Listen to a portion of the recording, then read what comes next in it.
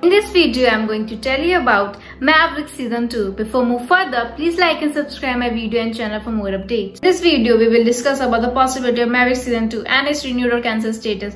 MAVERIX is the latest kid-friendly series on Netflix, an Australian motocross drama that follows the well-worn template of many other sports shows that are all about teaching moral lessons through teamwork and friendly competition.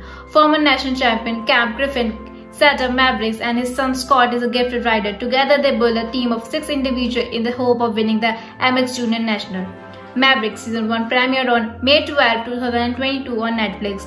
It originally aired in Australia from April 1st to April 10, 2022 on ABC Me. As for Season 2, here what we know, neither the series creator nor the printed film executive have confirmed the development for a second season installment, but given the overall positive response that the show has received since its original release in Australia, a second season might be a legitimate possibility.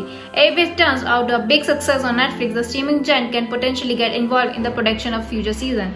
If the official announcement comes within the end of summer 2022, viewers can expect the MAVERIX Season 2 to release sometime in Q2 2023.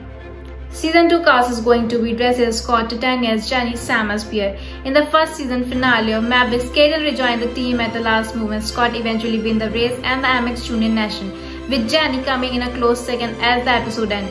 Team MAVERIX celebrate their incredible first year. In the prospective Season 2, new member will likely join the team drawn it by the success.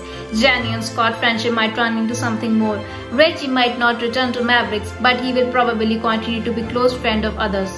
Let me know what you think about the series renewal in comment box.